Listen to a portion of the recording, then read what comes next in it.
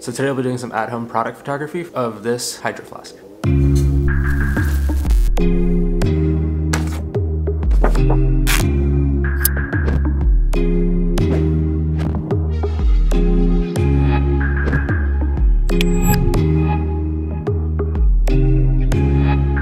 Alright, so this is the setup for the shot. I have the Canon EOS R on a tripod back here with the 24-105 RF lens, and I'll put the settings on the screen that I'm using for the shoot. Then over here I have the water bottle on this blue backdrop that I got picked up from Michael's, and that's leaned up against this vase using some scotch tape. And then to light the backdrop, I have this Aperture AL-M9 light, just placed right behind the bottle. Alright, so for the second shot I have the red poster board down. I have the water bottle on top of it, and then I just have these AirPods to kind of add something else to the photo. And then I have the camera set up on the tripod, in kind of this downward angle so I can get a top-down shot. I'll put the camera settings up on the screen right here.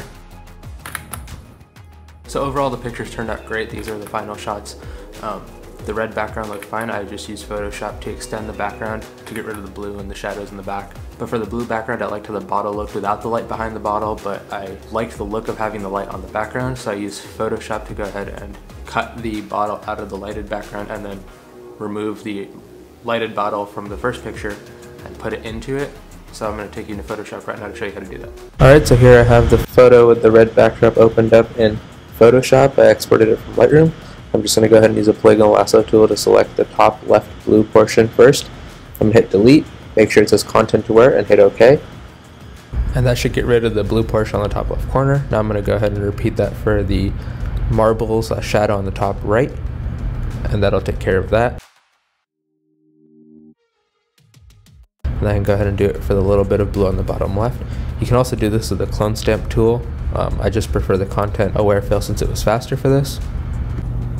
Alright, so for the blue background, I opened up both images in Photoshop. The first has the well-lit bottle and the other one has a well-lit background.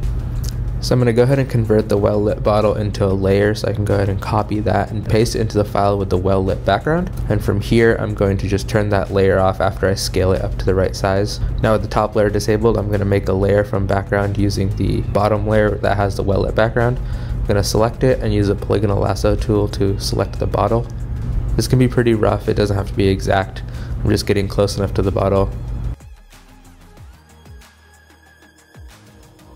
Now once I have that selected, I'm going to go up to edit and hit content aware fill. Now I'm going to make sure this green portion is just covering the blue anywhere that isn't the bottle, since I don't want it pulling from the bottle itself to fill in where it is. Now once I have that, I can hit OK. It's going to look a little rough, but don't worry, the new bottle is going to cover that.